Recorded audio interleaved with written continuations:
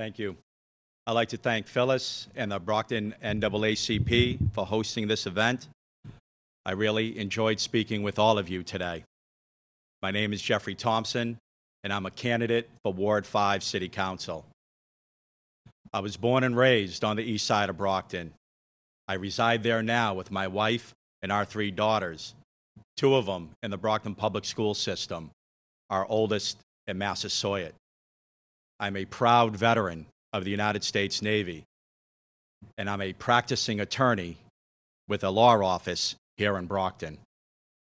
I'm currently a member of Brockton's Zoning Board of Appeals, and before that, I was a member of Brockton's Licensing Committee. So I do have experience dealing with the issues that affect Brockton.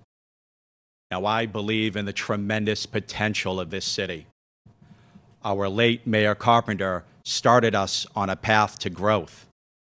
As Ward 5 City Councilor, I will work with the next mayor and the next city council to continue our city along that path of growth. And why is that important? Because Brockton faces some serious infrastructure issues.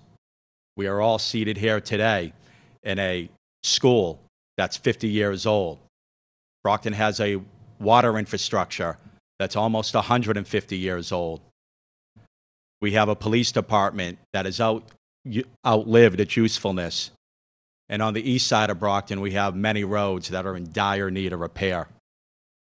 Now, we must address these important infrastructure needs. But one thing is clear. We cannot do it on the backs of Brockton's existing taxpayers. We already pay a lot in taxes.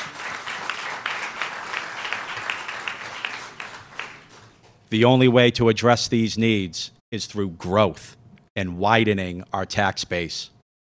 That's why I believe as a city, we must continue to execute the Brockton Downtown Action Strategy and attract new residents and new businesses to our downtown.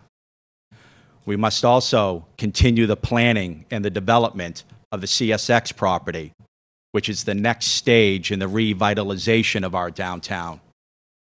And we must begin the planning to develop the Christos block. Now, as Ward 5 City Councilor, I will be a leader on these issues. As a City Councilor, I will be an advocate for the taxpayers of Brockton. And as City Councilor, I will endeavor to make sure that your voices are heard when these important decisions are being made.